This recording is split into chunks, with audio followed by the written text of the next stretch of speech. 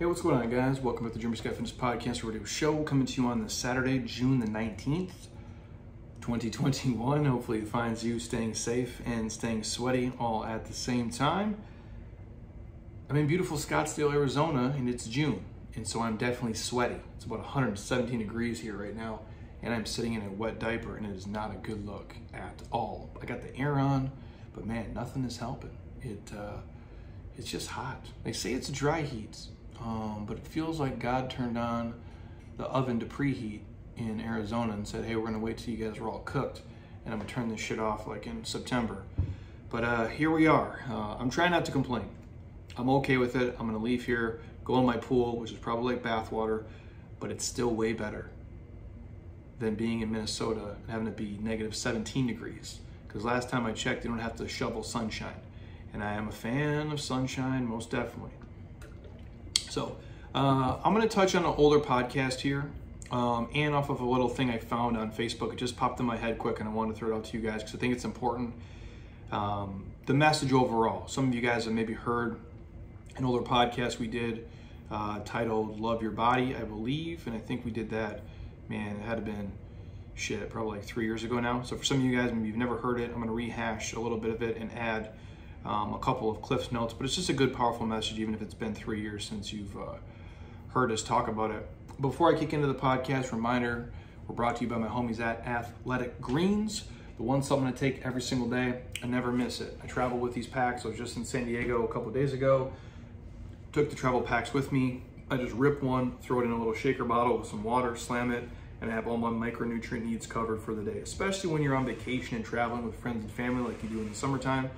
It's a great way to ensure you're giving your body everything it needs because you're probably not eating on your normal, regimented schedule. Maybe you are, but even for me when I travel, it's tough to do for sure. So if I'm like out having fish tacos or something, that's not in my normal routine. So I'll take the greens to make sure I'm getting in everything that I need. And I'm not gonna travel with 14 different pills. I just take the packs and I'm good to go. Side note, it's the best tasting greens on the planet. All you kids listening to me, you used to drink Jägermeister or Mickey's Ice House 40s or Warm Bush Light or Hawkeye Vodka, whatever your shit was, and that stuff is disgusting and it's terrible for you. These taste way better and it's good for you. So if you want to get some Athletic Greens, right now I can give you a year's supply of free vitamin D and 5 free travel packs with your first order. The site, athleticgreens.com/Jeremy Scott, will get you your Athletic Greens for the month, plus 5 free travel packs, plus a full year's supply of vitamin D3 with order one. And if you're on the fence, you've heard me talk about this 100 times, or maybe you're new to the podcast, you've never heard me ramble on, I can get you a pack to try for free. Shoot us a message on the website, fill out the contact page, email us, Instagram, YouTube, Facebook, wherever you guys are listening and watching to this. We will have Monica send you a pack right to your front door. You can try it. You'd be like, wow, it actually tastes amazing. Then get hooked up with all the free stuff. My gift to you guys, again, the site, athleticgreens.com/Jeremy Scott, to get 75 basically whole food vitamins and minerals into your life with one simple drink. And you can throw away all the other bullshit pills you're taking because you don't need them anymore. Now, the original podcast I did was called Love Your Body, which I'm gonna take some snippets from that. But I just happened to be scrolling today and I gotta get out of here. I'm tired, I'm hungry, I'm sweaty, I'm a disgusting monster. But I thought this was important, especially for a lot of you guys here who struggle with body issues, body dysmorphia, bigorexia, whatever your thing is, or just a person who has a negative self-image. And what I'm driving at is, and I talked about this before on the body dysmorphia podcast, you look in the mirror and you focus on the things that you don't like. You focus on the things that are less than ideal. They're not toned enough, they're not lean enough, they're not ripped enough. Maybe it's a little bit, they're cellulite, or you're a little bit chubby or flabby or fluffy or whatever the fuck term you want to use. And you focus on that and you stare at the things you hate about yourself over and over and over. And you probably do it 32 times a day. Or every time you get out of the shower, you bend, you twist, you move, you're like, oh, my stomach's too fat, my legs are gross, my arms are flabby, whatever your thing is. And everybody's done that. You get out of the shower, you look in the mirror, and you're like, oh, this sucks. And you hyper focus on it over and over and over and over again. That's a sickness. And then it gets to the point where you do it for so long and so often, it becomes worse in your brain than it is in reality. And you think it looks terrible, and you hate it, and you're disgusted by it, and you think everybody notices it. Side note, nobody notices it. Nobody gives a shit. You're not that important. And I don't mean that in a negative way. You guys are all important and you're amazing, but nobody notices if you have a zit on your face. And so nobody gives a shit if you have cellulite on your hamstrings, or your butt is a little bit thicker, or your stomach is a little bit fluffy. No one fucking cares. They don't. We all have our own problems and our own shit to deal with. We are not concerned with what is going on with your body. So just take solace in that, and you can work healthy and happily to change it if you don't like it over time. But don't be your own worst enemy. Don't beat yourself up over the things that are wrong with your body. Appreciate it for how fucking amazing it is and all the awesome stuff that it can do, not the few things it can't do, and not the couple of things that are less than ideal in terms of aesthetics with how you look.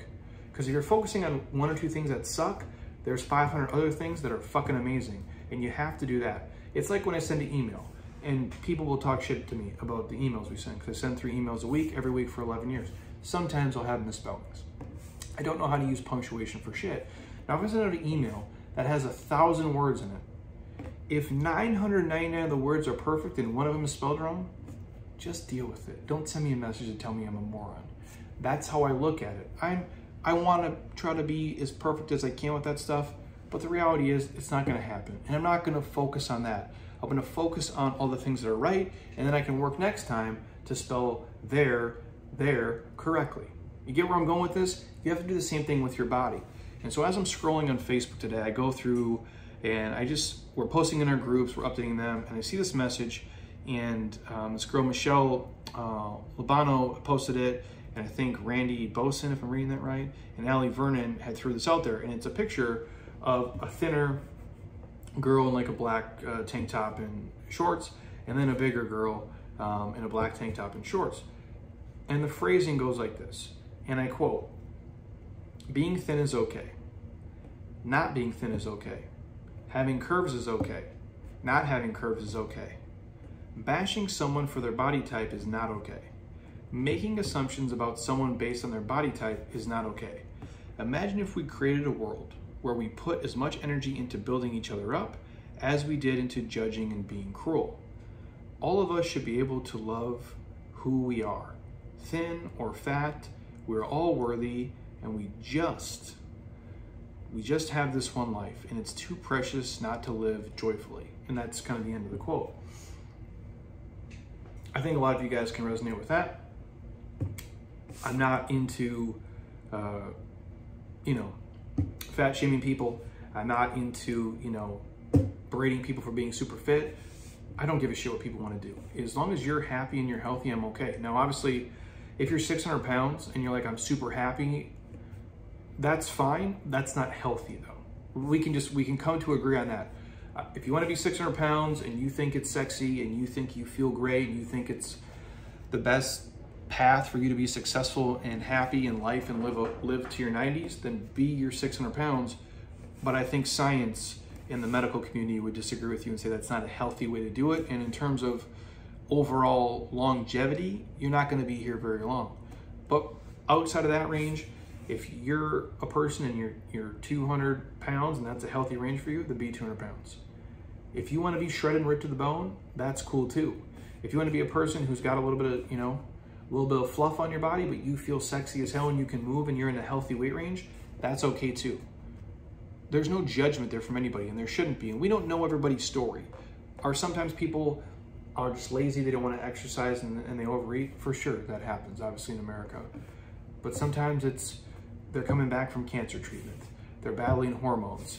They just had, 3 kids in like 3 years. There's all these circumstances that come. It's like, who are we to judge? Or maybe you're just built. You're the person who eats, 2 cookies and you gain 14 pounds. Or you're the person who eats 3 cookies and you lose 2 pounds. Like, we all have a different set of genetic cards we're dealt. But we have to be kinder to each other on the journey and just lift each other up and help each other be healthier and move forward if we want to be. And that's why I like to phrase in there, imagine if we create a world where we put as much energy into building each other up as we did into judging people and being cruel. And I don't think that just applies to body type. That applies to everything across the board. And obviously, I go on the body stuff because this is what we do for a living. We coach health and fitness and kind of everything around it, which brings me to the original post in the podcast we did called Love Your Body. We did this sometime in like 2019. So at this point, we're, 2.5 years later.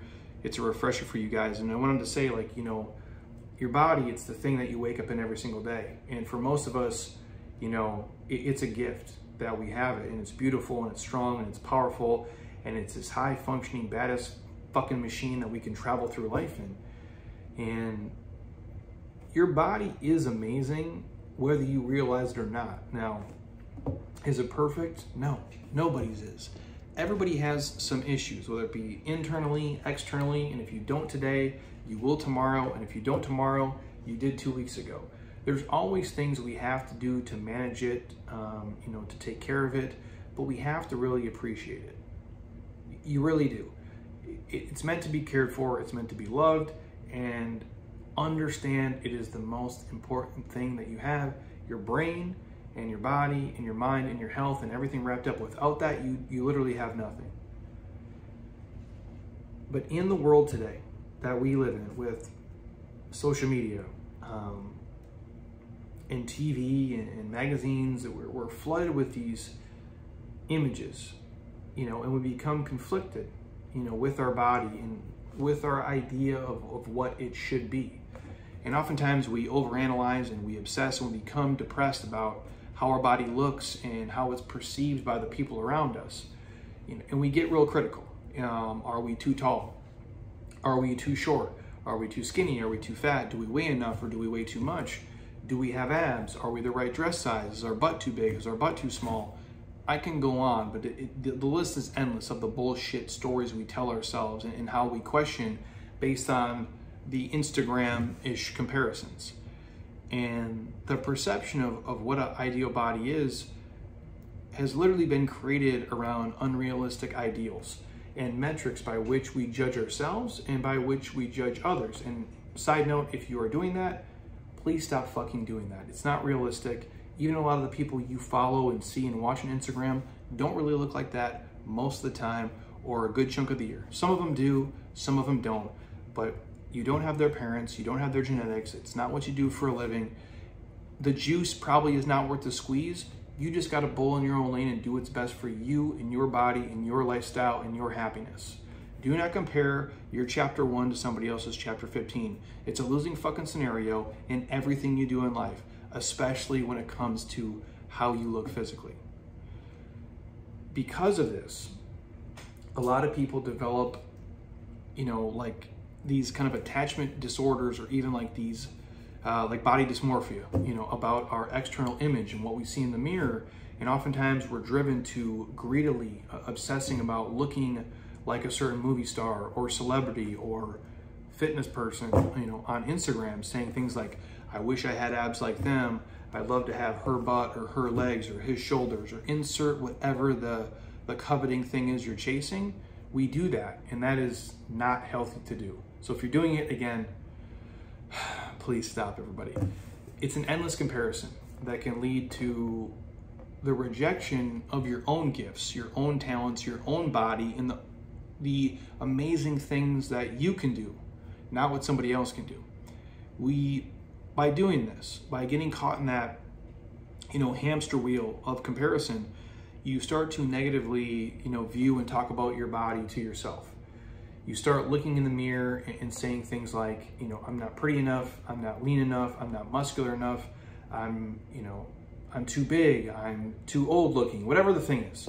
Even young kids do this now at a very young age, and it's really sad to say. Again, social media, it's a gift and a curse. It's amazing in a lot of respects, but it can fuck you up if you're not prepared for it, and if you're not mature enough to go about it the right way.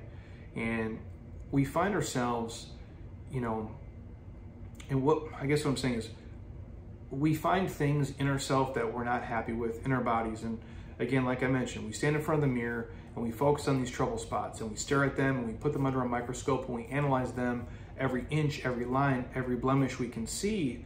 And again, it creates this negative loop pattern in your head that you can't get out of. And then every time you walk by the mirror, you focus on the 3 things that you hate about yourself, not the 3,000 things you should fucking love about yourself. And you got to be honest with yourself. You know, we've all done this, you know, look in the mirror and compare and pinch and grab parts of our body. I think everybody's probably guilty of it, but it is an insane practice. To stand in front, you know, of the mirror naked, looking at your stomach and your butt and your legs and your chest and your arms, being overly critical and feeding your head with negative ideas and thoughts. And what I can tell you guys today with 100% certainty is this. There is no, you know, final destination on the road to loving your body inside and out. It's an endless journey, you know, from, you know, womb to tomb, if you will. You know, and somewhere along the way, you got to stop the insanity. And you have to really enjoy and appreciate and love your body for what it is and all the badass things it can do. And we can always work on the things that we wish to change. So if you want to, you know, be ripped like Rambo and you want to, you know, have abs and the perfect ass, whatever that is, and you can go grind for that. And you can work your ass off and you can train and you can eat right and you can move your body with purpose daily. But you have to appreciate it and love it along the way. You have to enjoy the journey of that process to get there. Otherwise, you're never going to make it because it's too hard and you're going to quit. And you have to appreciate every single step. Don't work hard for 6 months and still be talking shit to yourself like you did on day 1. You've put 6 months of work and there's been great progress made there. Just because you're not exactly where you want to be, you have to love it every step of the way, because newsflash, you're probably never going to get to where you want to be, because it's always changing, it's always moving, it's always evolving, and that's what life is, and that's okay. Body comparison is a cancer. It can kill happiness, it can rob you guys of your uniqueness, and it's these comparisons to others that make us think and act and do really stupid, foolish things. It creates a horrible image of how we see ourselves, which builds this kind of internal tension in how we see our bodies. Don't underappreciate and underestimate the power and the beauty and the strength of the current body that you have right now today. Even if it's not perfect and you don't love exactly where you're at, maybe you've been bullshitting for a couple of months, or the pandemic fucked up your routine, which obviously happened to all of us, but you have to really appreciate where it is today. And even if it's not perfect or it's not ideal, we can still work to change the things that we want to change. It's our differences that make us all truly unique and truly special. So when you wake up tomorrow, promise me this: you'll stop comparing yourself to the world. You'll stop putting yourself down. You'll start saying positive things to yourself. You'll start being confident in your body. You will not spend another fucking second wishing to look like somebody else. That is insanity. You cannot do that anymore. You have to really understand you have far more strengths and things going for you than weaknesses. And when you accept this, and when you understand like the journey to getting the things you want and looking and moving and feeling the way you want to is yours and yours alone, then you'll start to become happy. And that's when you're going to start to become successful and really ultimately loving yourself in the process. And so you have to embrace and love your body and understand that it's the most amazing possession you're ever going to have. It's the most beautiful, badass thing that you will ever fucking own. So you got to love your body and you got to love your life, and you have to embrace it, whether you're big or small and overly muscular, or you don't have enough muscle, or if your ass is too big or your stomach's too fat, or whatever your thing is. You just have to appreciate what it is today, and you can work healthily and happily to change it moving forward. But you can't be your own worst enemy. You can't be your own worst critic, and you can't negatively talk to yourself every single day about the things you hate, and you can't dread the journey and the process to getting there, because then you'll never get there. Because it's too fucking hard and you'll quit along the way before you see any real results. So you have to give yourself a pat on the back for wins, and understand when you're bullshitting yourself and you're not putting in the work, and then appreciate the effort you do put in when you're selling out to the process along the way. So again, we touched on some of these things before in previous podcasts, but I do think that they're vitally important, because with the world as it is today, we are doing a lot of comparison. And again, young girls, young guys, shit, even older people are still getting on these social media platforms and looking at everybody, you know, wishing they had their body and seeing things. And a lot of times it just isn't real and it's not realistic. And you have to understand, progress is made in a lot of these things over the course of years, not just months. Everybody wants results in 2 seconds. You guys have heard me talk about it before. It literally is a crock pot. It's not a microwave.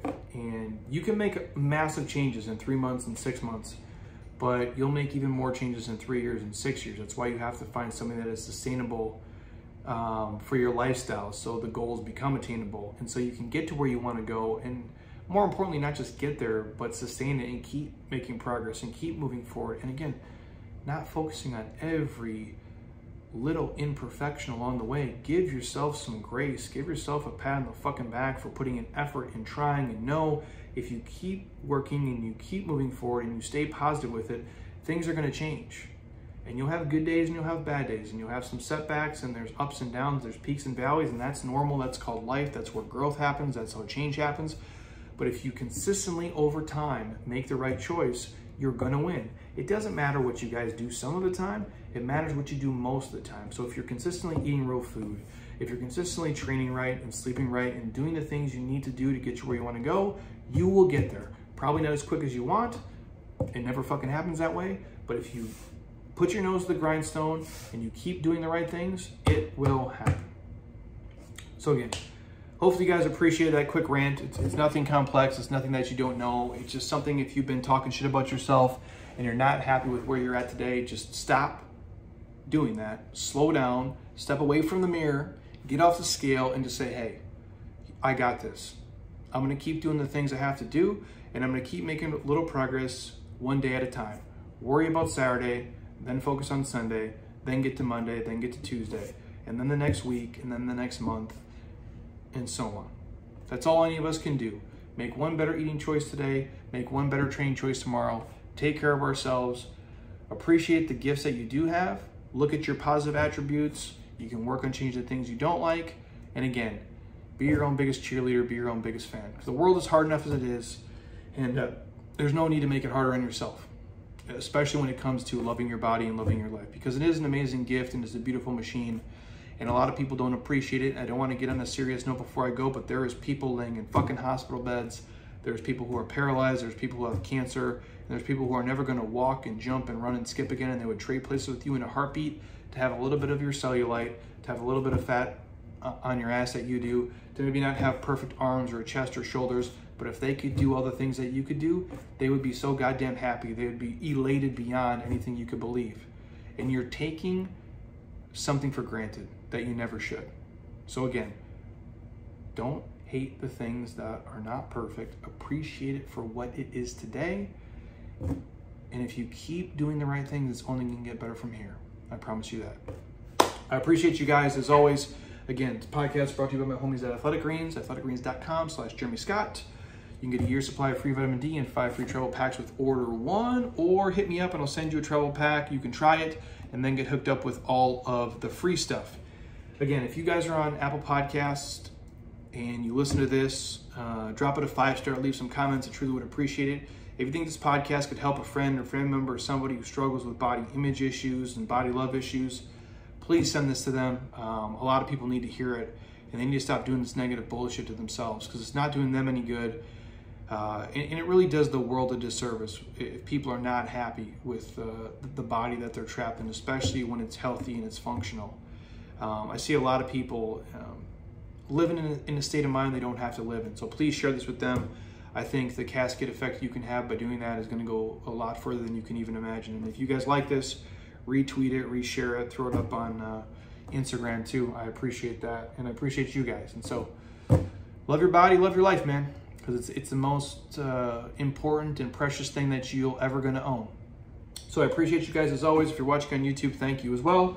And I'll bring Heather on the podcast tomorrow. We're gonna dive deep into some things that hopefully provide you with some value, but hopefully this fired you up to not be a negative asshole to yourself and just be a positive, badass cheerleader in where you're at and everywhere you're gonna go. So until next time, eat well, train hard, be nice to people, and please, you guys, keep doing shit you love with people you enjoy because your life is too short not to. I'll talk to you guys soon. Peace.